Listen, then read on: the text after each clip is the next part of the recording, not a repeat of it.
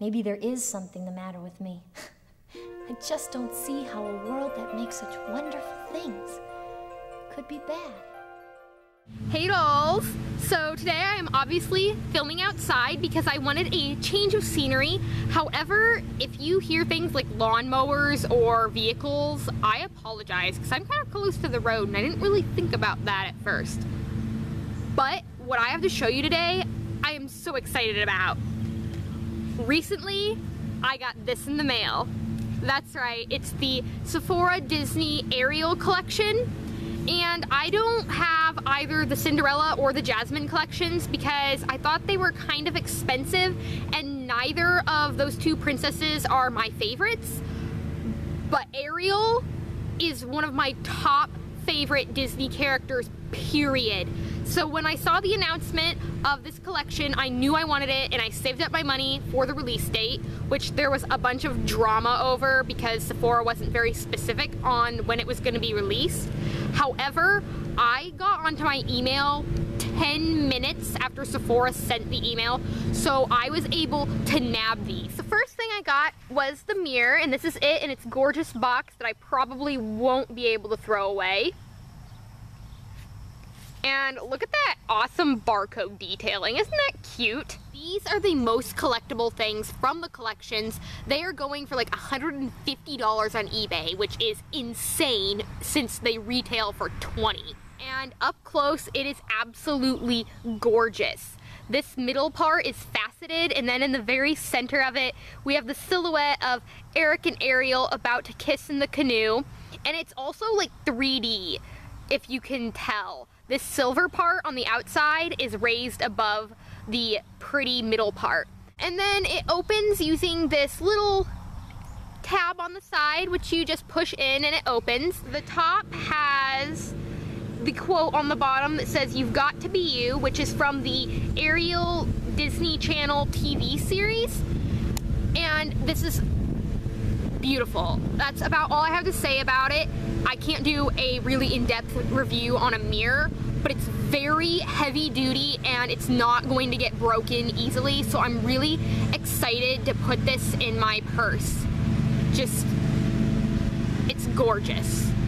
Then the second thing I got is like the main item from these collections, which is the large Storylook palette. And this is the outside cardboard box that holds the palette, which look at how beautiful that is. And this is just the cardboard box that holds the palette. And again, it has adorable barcode detailing, which for some reason makes me really happy. Now here's the actual palette's packaging, which I think is gorgeous. It's a silhouette of Ariel in her grotto, and all of her treasures are done in this really pretty metallic silver foil. And there's a bunch of like filigree pattern around it, and it's just really gorgeous. And I think they did a great job of really capturing the essence and nostalgia of the movie The Little Mermaid without making it seem too cartoonish and like it's for little kids. They made it seem very grown up, which I think they did a really good job on. And this packaging is gorgeous. And I will tell you this much, you are paying a lot for the packaging itself and the fact that it's Ariel and Disney. And here are the gorgeous colors which pop out so that you can use this as a little keepsake box, which I think is really cool because I would never want to throw away this gorgeous box. And I would say that there are some colors that gave me a bit of difficulty in this palette. Sick of Swimming, this sparkly white color, is pretty chalky and glittery and it has a lot of fallout. However, I find if I use it wet, it is a lot better. And then these two matte colors on top, Flounder and Sebastian, are also a bit chalky and difficult to work with. But other than those three, I find that most all the colors are really, really pretty. Triton has a bit of fallout. It's this gold color, but not any more than like any other eyeshadow. And I actually used the palette on my eye look today. And for this look, I used Atlantica on the lid, which is this really pretty green color.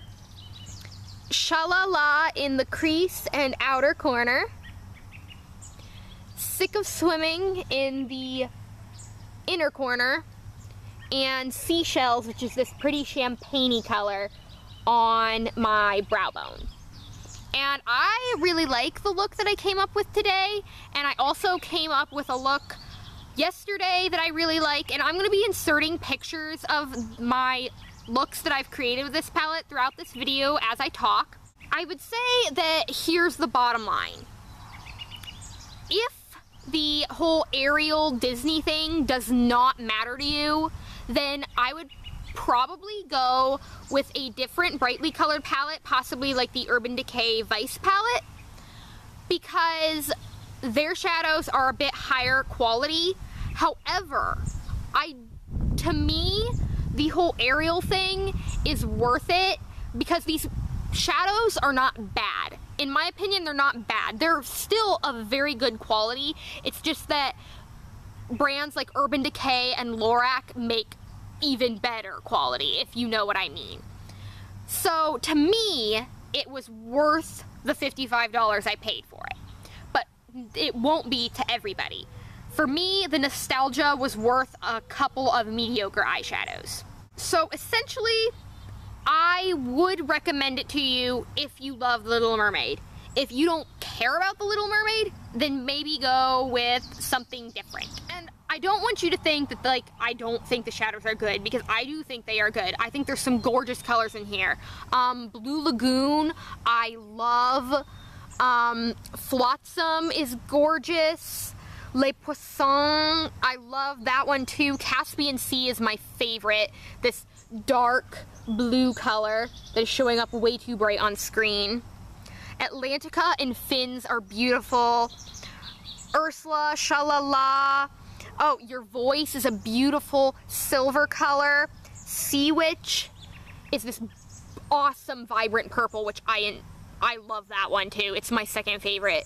And Jetsam is a really cool sort of duochrome black color that I really think is cool. So I do think that there are a ton of really good colors in here that make it worth the price. So that would be my thoughts on it. I don't know how helpful it was since I didn't swatch them, but there's been so many swatches going around the internet, I didn't feel it was necessary. I hope my thoughts, though, were helpful to you as to whether or not you'd be interested in this palette. So that's about all I have to say, and I guess I'm just gonna end it here. So I will see you in my next video. Bye, dolls. I don't know when, I don't know how, but I sense something starting right now. Watch and you'll see, someday I'll be part of your world. What would I pay to spend a day warm on the sand? Bet up on land, they understand, but they don't reprimand their daughters. Bright young women, sick of swimming, ready to stand.